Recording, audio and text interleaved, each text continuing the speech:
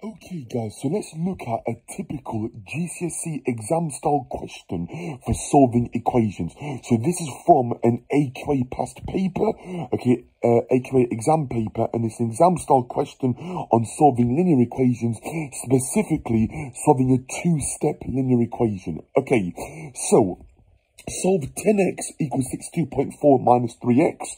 Okay, it is actually calculated paper, guys, here, so it is actually like a calculator based question.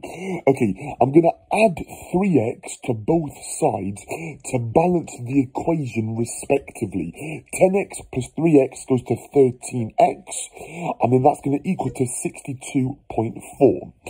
Now, I want to get x by itself, guys, so I'm going to divide both sides through by 13. So doing that gets me my value of x. Okay, so working this out, guys, to the side, okay, or with your calculator, 62.4 divided by 13. Well, 13 into 6 I can't do. 13 into 62, well, that's going to go 4 times, I believe. Sorry, 5 times, remainder 4.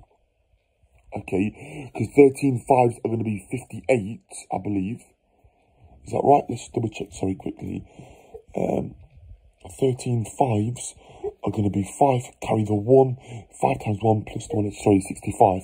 Sorry, so it should be 4, sorry, so that'll be 52, remainder 10, 13 into 104, so put a decimal point there, okay. So 13 times 4 is 52, so 13 times 8 gives me 102. So your answer is x is equal to 4.8, and that's the solution to that equation. Okay, now I did do it by like a bus stop method, but I kind of, what I could do is just enter that into my calculator, 62.4 divided by 13, and you get an answer of 4.8. Okay, but it is always good here to have that check here and work out your answer to the side.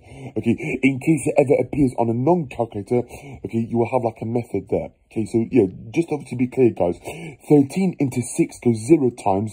13 into 62 goes 4 times. 13 fours are 52. Okay, with a remainder of 10.